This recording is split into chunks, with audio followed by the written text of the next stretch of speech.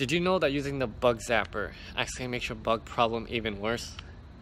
Well, in today's video, I'll tell you the reason on why the bug zapper doesn't work, and make sure you stay to the end of this video where I'll talk about the solutions on what you could do if you experience these bug problems. So the reason on why it doesn't work is because it kills a lot of beneficial bugs. It also attracts them to your yard, and it doesn't really control them, because there was a study from the University of Florida that showed the duration of using the bug zapper, and over the course of one night there were only 8 mosquitoes that were killed, and over 100,000 beneficial insects were actually killed in this process.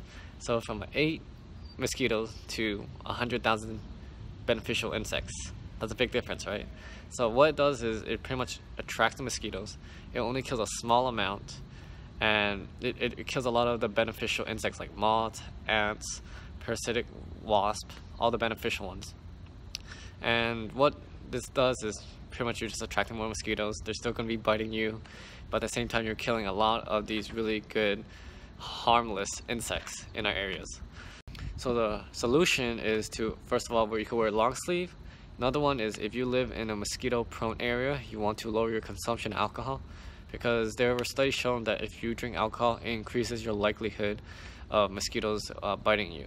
So that's another reason. And the third solution is to turn on the fan, because it disperses the carbon dioxide, because mosquitoes are very prone to go to human exposed carbon dioxide, where they're exhaling the carbon dioxide from our body. And also you want to also put wind resistance so the mosquitoes can't go onto you. So you have a fan blowing on you, and the mosquito tries to go on you, it's going to be blown away. So that's the third solution. So if you guys like this video, click the subscribe button down below and the like button, and I'll see you guys on the next video. Peace.